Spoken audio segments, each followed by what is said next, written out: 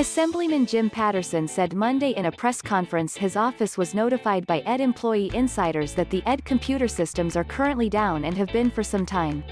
Patterson said they have contacted the ED for details but as of Monday afternoon, haven't heard anything official.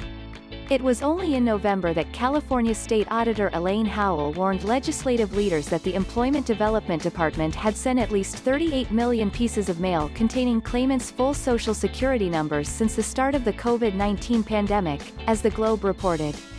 Less than 1 week later, district attorneys and federal prosecutors, along with local, state and federal law enforcement, announced rampant and large-scale pandemic unemployment assistance fraud occurring in California's communities, in the jails, and in state and federal prisons. It took the California District Attorney's statewide ED fraud task force to expose this in a letter to Governor Gavin Newsom.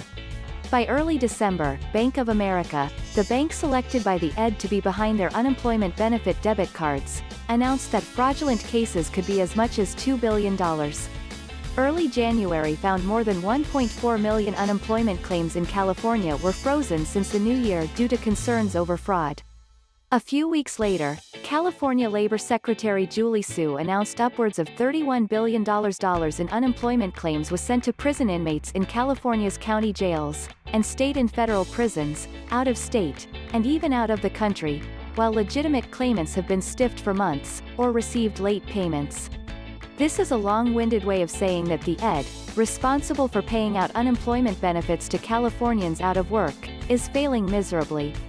People are desperate, Assemblyman Patterson said Monday. They cannot reach someone on the phone at ED because the call center is worthless, as the state auditor concluded. Patterson expressed overwhelming frustration and exasperation at the state agency not just for the chronic failures, but also because, instead of coming clean, they downplay it, he said. Patterson announced on the press call that he was demanding the ED report all of the outages for the past 3 months. They can't continue to say, "There's nothing here to see," he said. "I've absolutely lost my patience, especially with what Patterson said was with the upper brass congratulating themselves over, 'We're fixing it,' and 'It's getting better.'" Yet, Patterson said the ED brass continues to say, "There's nothing to see here. There are livelihoods at stake here," Patterson said. "These people are desperate. I insist they come clean." Patterson said he intends to use his elected office as well as his committee influence to get to the bottom of what is really happening at the ED. "We're going to find out how often, and how long, these outages occur and last," Patterson said.